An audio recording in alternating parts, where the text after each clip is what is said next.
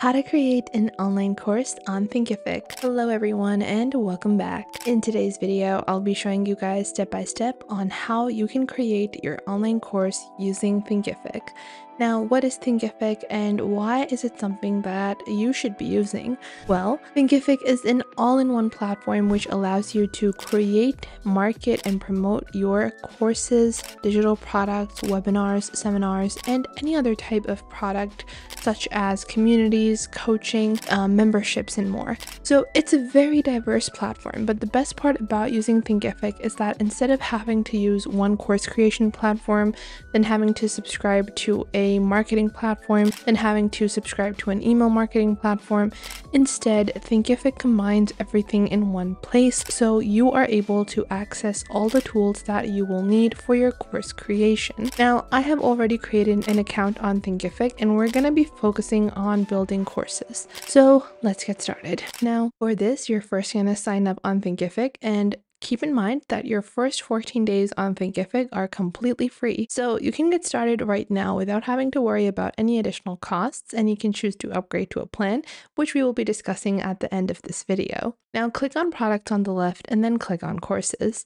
Once you click on courses, you will see a few different tabs. You have courses, instructors, reorder, and archived. Now, when you are building a course on Thinkific, it's going to be added by an instructor, and by default, it's going to be you, the person who has created the Thinkific account that you are using. However, if you are someone that wants to build a course without you being the instructor with a third-party instructor, you can go into the instructors tab and then click on new instructor. Once you click on new instructor over here, you can add another instructor if you have multiple different people teaching on Thinkific. Now I want this to be me, so I'm just going to let it be the default instructor, and we're going to go back into courses and click on new course. Now, whenever you're building a course on Thinkific, it's going to have two options. Either you can get started with the AI version, which is the AI overview. In this, you write a description to generate your course outline. You're able to customize this completely later on, but if you want a general outline, this can provide a pretty nice one for you. Or you can skip and create a blank project. This really depends on your personal preference, and for us, I want this to be Introduction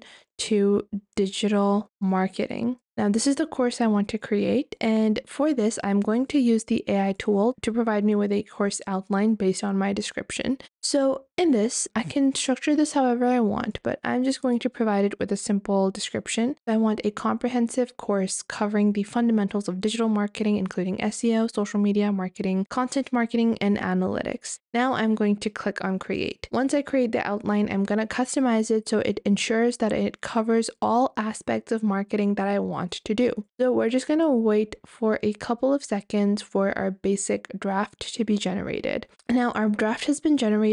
By default, it's going to show you the landing page tab first, but we're going to go back into curriculum on the top left. Now, once I open up the curriculum, these are the chapters that have been created, and it has created 5 chapters: intro, SEO, social media marketing, content marketing, analytics, and performance tracking. Now, these are pretty nice, but I want this to be a bit different. So this has each individual chapter that they have created has 2 lessons. What is digital marketing, and then a Word document that includes, information about whatever was taught in the video class. But I want to customize this, so I want to include a quiz after each individual chapter. So to do that, I'm going to click on Add Lesson over here. Once I click on Add Lesson, I will have several different types of lessons that I can create. This includes video, text, PDF, quizzes, audio, and other types of file formats which we can use. Now you might say, hey, I don't want to include a video content base. Well, you don't have to. You can add any type of content that you prefer. This is just a default example, and by default, most courses do have a video format, so it's going to use video. However, if you don't like anything that is added into the template, you can just scroll down, click on delete lesson, click on yes, delete this lesson, and that particular lesson will be deleted, or that chapter will be deleted, and you can add your own. But for me, I want to build a course over here, so I'm going to click on quiz. I want to build a quiz over here. So I'm going to build a quiz like so. Then I'm going to enter the title of the quiz that I want to use. Let's say the title that I want to use for my quiz is going to be Chapter 1 Quiz. And then after that, we have one option, which is to create with AI. Now for this, first you're going to have to add some content, but I'll explain this to you and then I'm going to demonstrate this to you later on as well. In the Create with AI tab, what this does is that this analyzes all the existing PDFs you've uploaded, the text that you've uploaded, and if your videos have transcriptions, then it's going to analyze all of that data. And based upon all the information that is provided in those file formats, it's going to build a quiz off of those. So this is really great, especially if you are someone that does not want to build quizzes by themselves. You want a creative quiz and you want something that is unexpected by your students or your members, then this is great. So first, I'm going to add some content, and later on, I'm going to discard these changes and I'm going to go into this tab over here and I'm going to add some content here. Now, I have added some content into these two lessons. These are both text-based lessons that I've added some content into. And once I've done that, I'm going to proceed by clicking on Add Lesson and then click on Quiz. Now I'm going to click on over here and then click on the Create with AI. And I want to generate just 2 questions. And now I'm going to click on Generate Questions, and it's going to generate 2 suggested questions based upon the content that is present within our PDF, within our text or video files. So question 1, what is the primary benefit of SEO? Then question 2, which of the following is the best practice for social media marketing? If you like these questions, you're simply going to click on Accept and Add to Quiz. If you want to make the options a bit more confusing, you can add more options, or you can also alter some of the options so they sound a bit more alike to make your quizzes more difficult. I like these questions, so I'm just going to click on Accept and Add to Quiz. And just like that, I can click on Save Lesson, and I have 2 questions for my quiz that is added to every chapter. So you don't have to add everything manually. This can make it really easy for you to save time. And I can make this a prerequisite, and you guys can see we have a bunch of different options, including the icons and the way that we want this to be displayed as well. And I have to add a quiz name, which is Chapter 1 Quiz. And then I'm going to click on Save Lesson. And now my lesson is on the left, like so. In this way, we can add more chapters and add more lessons. And there are unlimited content blocks you can create. So on the basic version of using Teachable, you're able to create unlimited courses as well as add as many lessons as you want. And there's no cap for that. Additionally, you can also copy lessons from some of your other courses if you are teaching similar items. For example, if I have a separate course on SEO optimization, let's say a lesson for that fall is a very general lesson which I can include in my marketing course. I can directly click on this tab here, click on Copy Lesson From, and copy the lesson from that other course.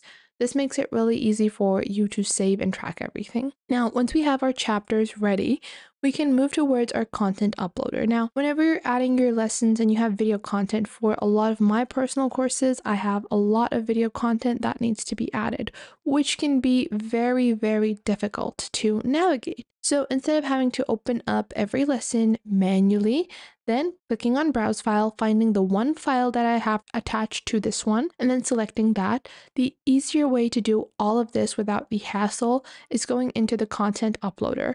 When you go into your content uploader, it shows you each chapter, and it's going to allow you to upload content directly into the chapter as a lesson. So instead of having to go ahead and manually create a lesson and then select video options, this does it all for you. It's an automated process and you don't have to waste so much time in doing everything manually. Now, moving on, we have our settings for our courses on Thinkific.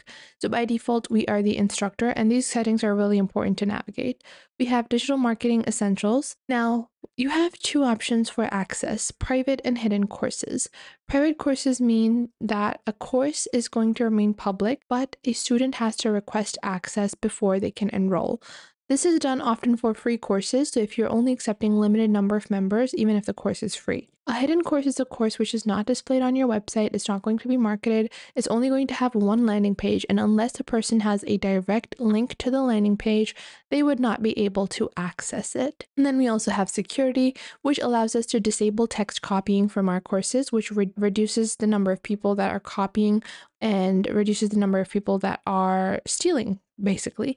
And this is a really large issue with course creators. Their videos get recorded and then uploaded for free, so you can disable text copying. Below that, you have your course image and course description. So you can click on upload here to display a image for your course, as well as choose the course player appearance and primary styles and fonts. So for us, I want to use this turquoise color, and then the font I'm going to change as well. Then I also have my course player logo, which I can alter, as well as our video lesson progress. Now, this is really important to toggle. Oftentimes, members or students are not going to watch videos completely, and they move or skip towards the next video, and they skip a lot of important content. For that reason, you have this video completion required tab, which allows us to navigate, or which allows us to set a certain amount of video that people need to complete before they can skip to the next. So I like to set this at like 80 or 70%, which means that the person has covered most of the content from the video, and then they're skipping to the next if they don't find certain elements necessary for them to learn over and over again. Then we also have the disabled chapter completion message. I like this message, so I'm going to keep it. And then we have completion certificates. So if you want to provide certificates for completion for your members or students, you can choose to select this option. Once you do that, it's going to ask you to select a certificate, which you can create later on. You can also set a Thinkific certificate expiration. So after a period of 300 days, the certificate expires, or after a certain number of years, the certificate expires. And then you can just click on create certificate to create your free certificate. Then you can also set up social sharing, as well as manage your admins and revenue partners. Now, after that, we have our drip scheduler. First, we're going to save these settings. I'm not going to offer a course certificate. Now, after that, we have our drip schedule. Drip schedules are really important, and we have 3 types of drip schedules we can create. Drip schedules mean either the course content is released when a student enrolls in the class based upon their enrollment date, when they start their course, or on a specific date. Now, what this means is that, for example, if I go into my calendar, my course was launched on the 2nd and someone enrolls on the 5th. Would they have access to all of the chapters and all of the lessons on the 5th as soon as they access, or would it be slowly revealed to them? I like the slow reveal. I don't make it too slow. I only give a couple of days of gaps, which allows the people to access, read through, and go through all of the initial chapters first before they unlock the next chapter. So based upon personally, I like it when the student start date is the drip type. So usually I like to manage how many days after the student starts opening the courses would the next chapter be revealed. You can also put this on a specific date. I just like to go with the second option. Click on save, click on OK. Now, once you do that, you're going to go ahead and set up your course schedule. So you're going to select each chapter from the left, and you're going to choose how many days after the start date. So this I like to set up at 0 days, which is the first chapter. Then for the second chapter, I'm going to set this up as 2 days. The third chapter, I'm going to set this up as double than 2, so that means 4. That means 2 days after the SEO chapter is unlocked, they're going to be able to unlock the social media marketing one. Then after that, it's going to go to 6, and then it's going to go to 8. So I have a 2-day gap between all of the chapters that are revealed to my members or to my viewers. Now, after that, you have pricing. So you have 4 basic pricing plans. Either it can be free with unlimited access. You can choose to charge students a one-time payment, or you can choose to build a subscription or membership, subscription or monthly plan. Now, these 2 are different. Memberships are recurring payments that are going to happen every month for access to course content. Until they want access, they're going to pay the membership and be able to access the course.